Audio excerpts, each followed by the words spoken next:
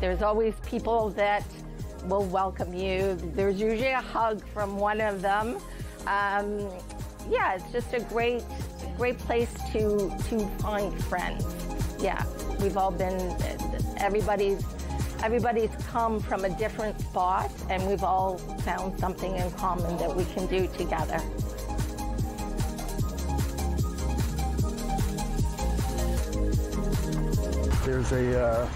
There's a good feeling once you're done. It's not a big, huge commitment out of my life. It's a couple hours a week at the max, and you feel good at the end because you've helped some seniors and they need help today.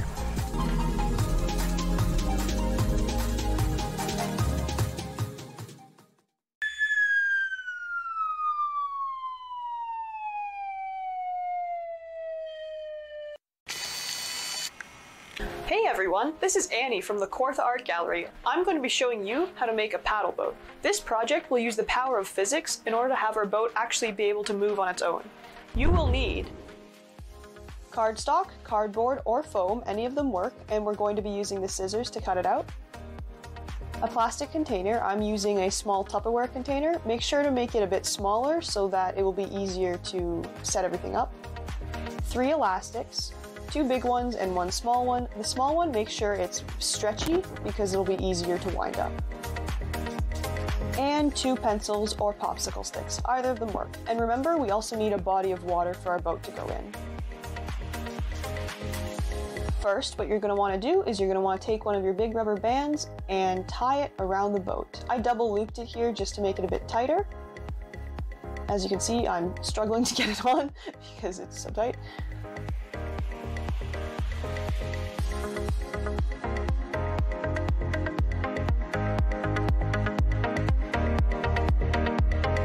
And then you're going to want to take your pencils or your popsicle sticks, and you're going to want to thread them on both sides. And make sure the end is sticking out, because the end is where we're going to attach our small elastic later. There. And we're going to be doing that one more time.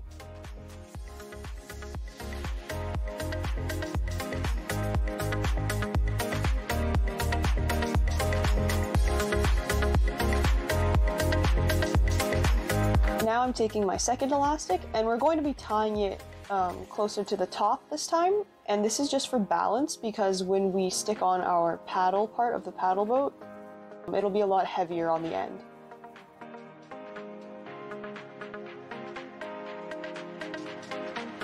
And I'm just going to say it again, remember to keep the top shorter and keep a lot of space on the bottom.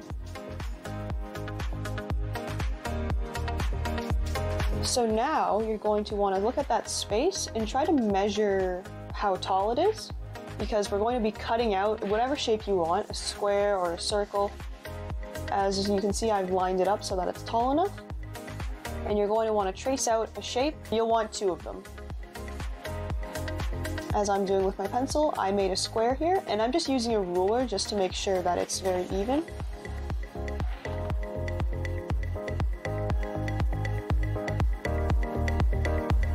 And you want to make sure the squares are about the same length, because if they're not, then your boat is going to go in circles instead of going in a straight line.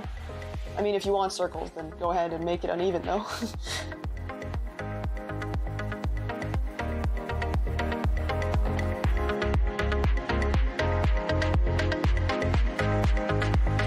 And now we're just going to cut out our shapes.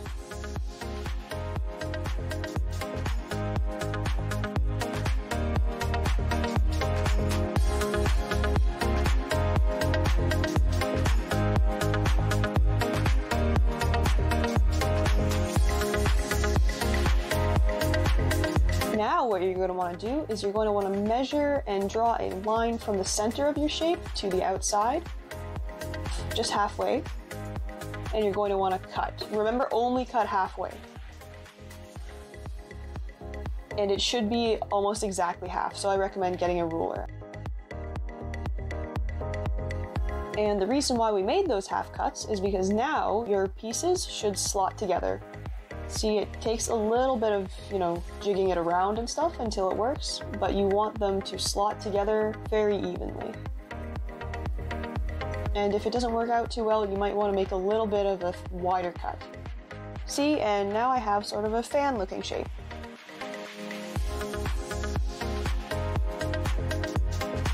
And now we're going to want to take our small elastic and just stick it onto the end here and get that little fan shape we made and sort of attach it, only attach half of it, if you see what I'm doing here. Yeah, as you can see, I've attached just half of it on top and half on the bottom. So now we can wind it up. And just like that, we have our paddle boat, basically. And I'm winding it up backwards because once we release it, it'll go push the boat forward. If you don't believe that it works, here's a little video of it. And if it doesn't go too fast, I recommend winding it up a lot more. So now that our paddle boat is made, let's ask ourselves, how does it move on its own? Well, this all has to do with energy, which you might know as something you get from eating a lot of sugar. But did you know that it's also stored in objects as well? That's right, when we wind up the paddle boat, the energy our hand uses to do that is then given to the boat. So now the boat has what's called potential energy, which in easy terms is stored energy, which makes sense because we know the elastic wants to unravel.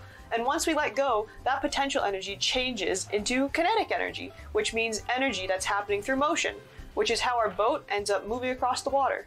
Kids and parents, if you did this experiment, then take a quick picture of it, email it to this email address along with the child's name, age, and title of the video you watched, and we will post it on the Kawartha Art Gallery website and social media so that you can see your own projects featured online.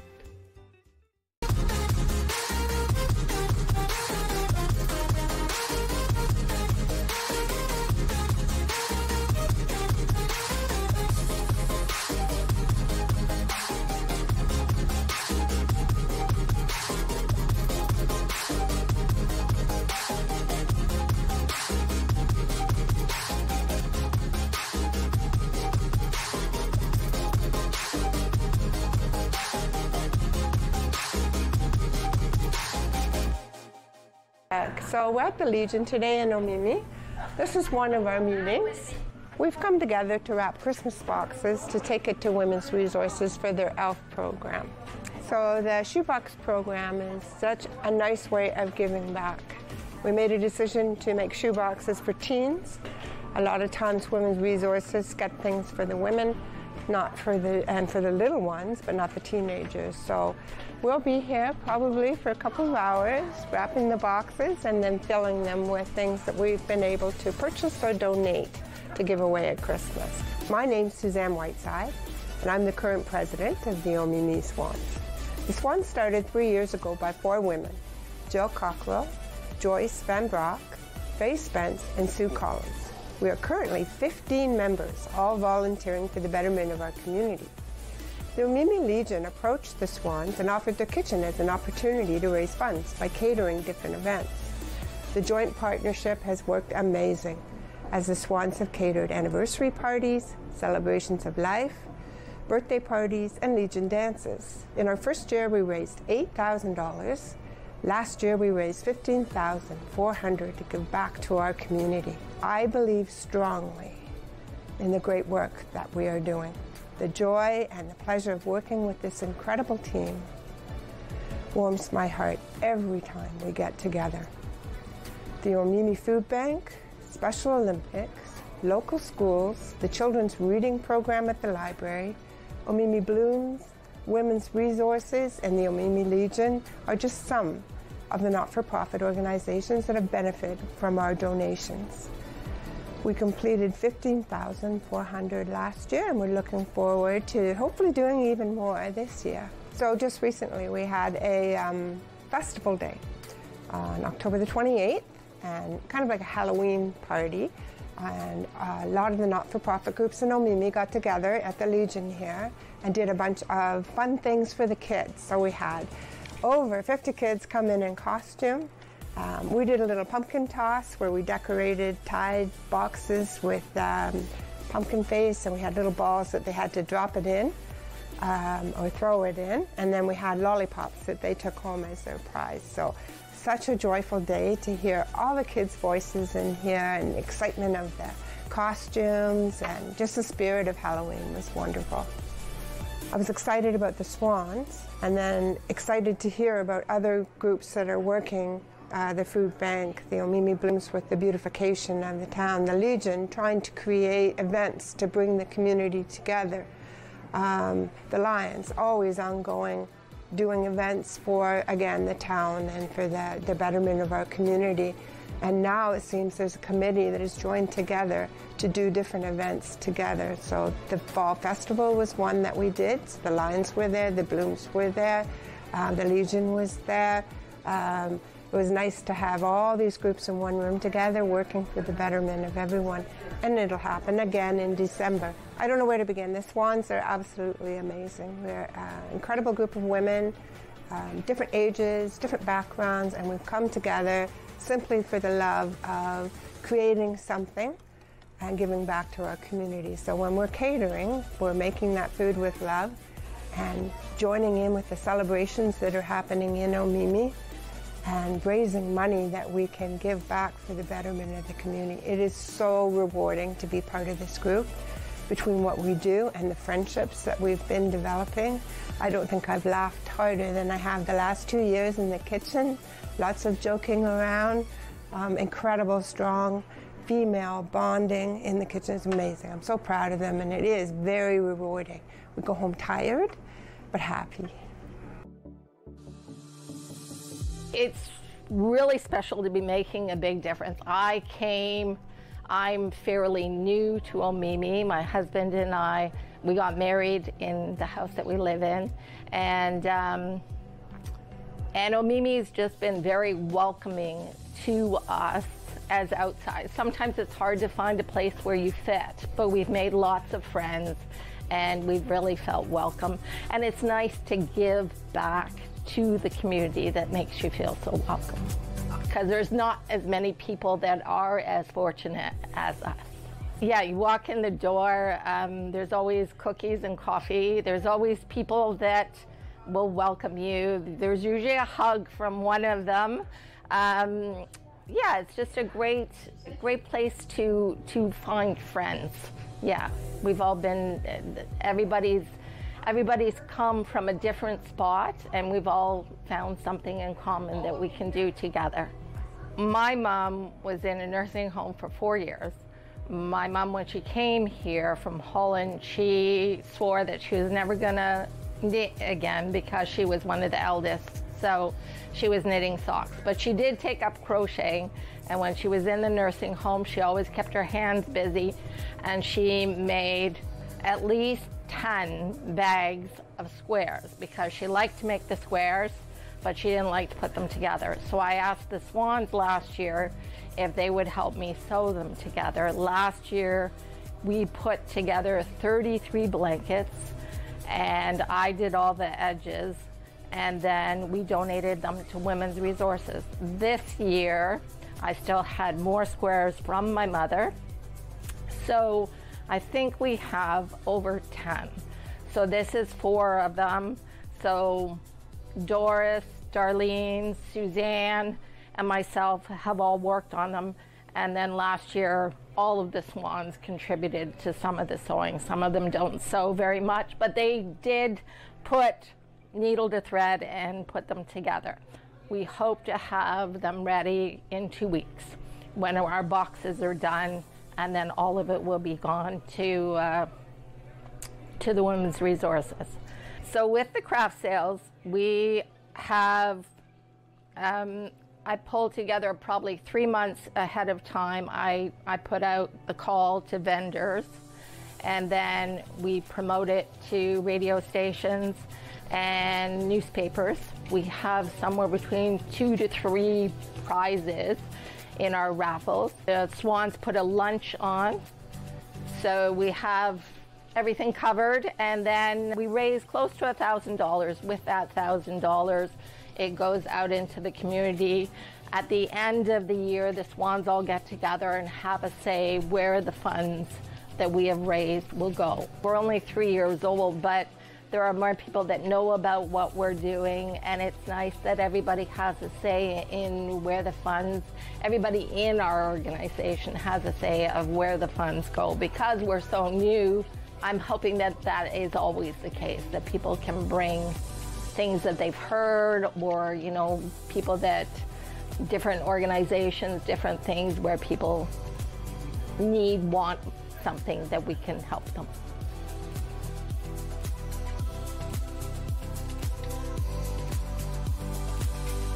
First of all, I didn't know what the swans were to start off with. So I did some background research on swans. It's originally from Britain, and the logo stands for Service We Assist, Nurture, and Support. But the actual meaning is service with a never-ending smile. So I kind of take that as my own personal logo and use that, hopefully.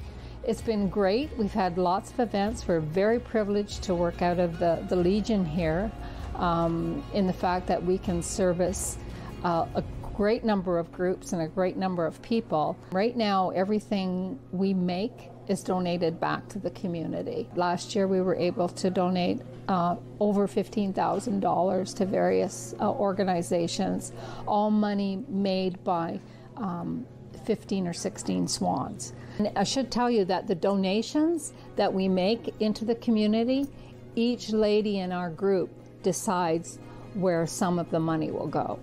So it's not just the board deciding we're going to give X amount of dollars to this group and X to this group. It's a contribution of all the ladies deciding where it goes. When we go to the Laugh and Learn this weekend, their goal is to raise funds for the Wish Foundation. So we will be contributing towards that as well. So that's the best part, is the contributions and the thank you letters you get back. That's what makes it, for sure. Are you interested in becoming a member? Curious to find out more? We're on Facebook, and our email is omimiswans@gmail.com. We meet on the 2nd and the 4th Wednesday of the month at the Legion from 1 until 3. Come join us.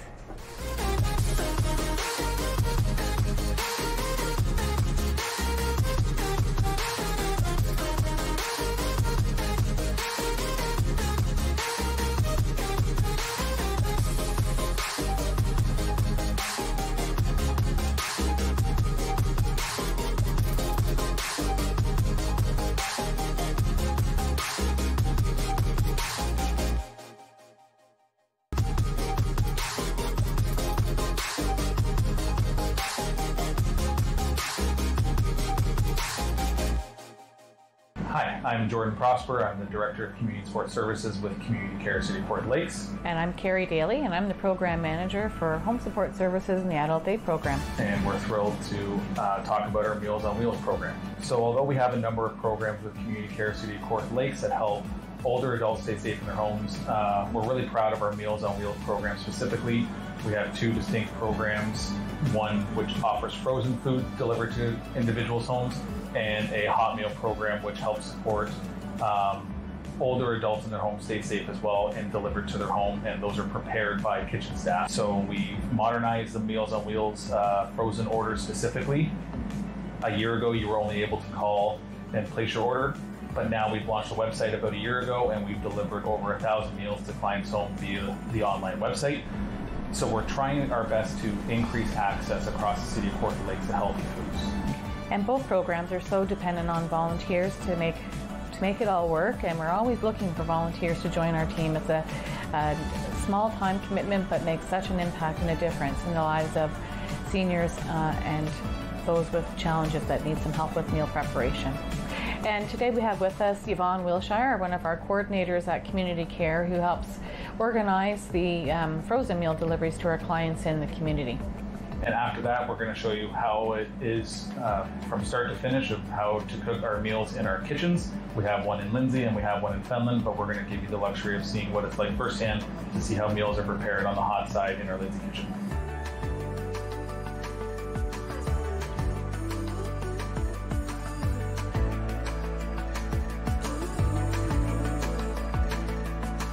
I'm Yvonne Wilshire, Home Support Service Coordinator for Community Care. So we have a new system that is for our online food orders. Before, clients would call in to Home Support and order their food through the clientele, and now they can do it online. You can order anywhere in the city of Kawartha Lakes. It's very helpful for those people that are not able to cook for themselves any longer or don't have the passion to cook. The meals are nutritious. They have all their daily intake that they need from these meals, and it's just a great way for people to get their nourishment. My name is Terry Wentworth, and I'm the Food Services Supervisor for Community Care, City of Kawartha Lakes. We run our Meals on Wheels hot food program out of this Lindsay kitchen, as well as the kitchen in the north. What I am doing this morning is I'm assisting Jane, who is our food services coordinator for this kitchen.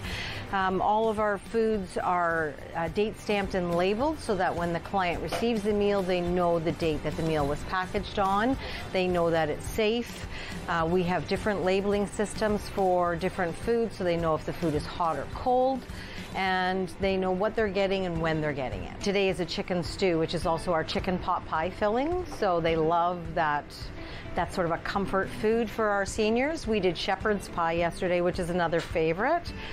But one of my personal favorites is our butter chicken. We do butter chicken here. We do a very diverse menu, and I like to change things all the time because I know I don't want to eat the same thing every day, and I don't think our seniors want to eat the same thing every day. So we get to have a little bit of fun, and we get to change things up, so it's nice. I've been with Community Care for 15 years, but in my current capacity for the last 8 years as the supervisor. So I oversee the program, both kitchens, and I think the impact that we have here is phenomenal. We have a very aged society in our area, and I think what we do serves such great purpose. It helps people to be able to stay in their homes. It gives them a nutritious meal. We have a wellness check involved with this when the drivers show up, and it's a little bit of a friendly visit too. Some of our folks don't see anybody else through the day except for the people who show up with their meals. So I have been doing this a long time, and I feel wholeheartedly that this is just something that is a great need and fills a great purpose in our community. We rely heavily on volunteers here at Community Care. There's one staff person in each kitchen, and without the volunteers we can't do what we do. It's just not with the price that we are able to charge our clients for the food service.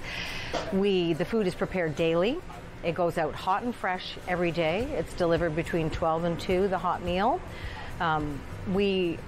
One of the things I feel strongly about as the supervisor of the program is we want to make sure our people have enough food. So we're generous with our portions. A lot of our seniors make 2 meals out of this. So they may have their soup and their roll at lunchtime, and they'll have their main course and their dessert later. A lot of them switch it up and do it the opposite way depending on the way that they eat. But all the food goes out. It's prepared daily. We don't have things sitting around, or it's just everything goes out fresh, and we're able to do that 5 days a week, which is fantastic. So Rock, tell us about what your role here is in the Meals on Wheels program at Community Care. I'm a volunteer. I deliver meals once a week on a weekly route every Tuesday. There's a good feeling once you're done. It's not a big, huge commitment out of my life. It's a couple hours a week at the max. And you feel good at the end because you've helped some seniors, and they need help today. Yeah, and so it's more than a meal. It's a social component to the program, which is invaluable for the clients and for their caregivers. They know that on a set schedule that someone's checking in with their loved one, and that if they're not there, that we're going to certainly do our best to locate them and make sure that they're safe and well. We're always looking for volunteers, and we were thrilled when Rock joined our team. It's kind of a family affair. It encouraged from family to get involved, and it's safe to say that you're glad that you did get involved with Meals on Wheels? Oh, absolutely. I mean, I'd been thinking about it for a while. My oldest daughter, who as part of her social studies was volunteering as well, and they'd be coming home and they'd be a smile on their face and they'd be happy. So I sort of got thinking that maybe I wanted a little bit of that joy, and I was enjoying it. Going strong since. Absolutely. As you can see, there's a fair amount of organization behind the scenes to get these meals out to clients. So Brock is getting ready to go out to do a Meals on Wheels delivery, so we'll get him his Meals on Wheels delivery bag. Time is temperature. We want to get these meals hot and ready to the client's door so when they arrive, they're ready to eat. You can join our team of volunteers. At Community Care, we're always looking for volunteers to support our program, particularly the Meals on Wheels. Many hands make light work. So to find out how to volunteer, you can go to our website and apply online. It's a straight and easy process. So hope that you'll join our team of volunteers like Brock did. Highly recommend it.